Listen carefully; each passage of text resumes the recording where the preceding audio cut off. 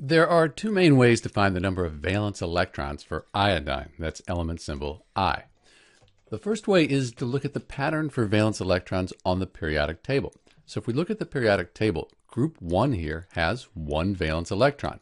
All of the elements in group 2, 2 valence electrons. When we skip the transition metals, then group 13 through 18 has 3 through 8 valence electrons.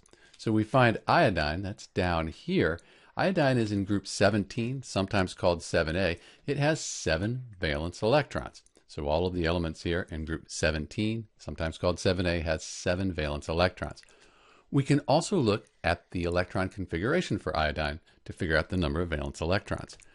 So we look at the highest energy level, that's the 5th energy level here, and we have 2 plus 5. So we have 7 valence electrons in the highest energy level here for iodine, which is what we found when we looked at the periodic table for iodine. If we wanted to write the Lewis structure for iodine, we'd take these 7 valence electrons here, and write the element symbol, and we'd put them around the iodine atom. So if we look at the periodic table, the pattern on the periodic table for valence electrons, or the electron configuration, both tell us that iodine has 7 valence electrons. This is Dr. B. Thanks for watching.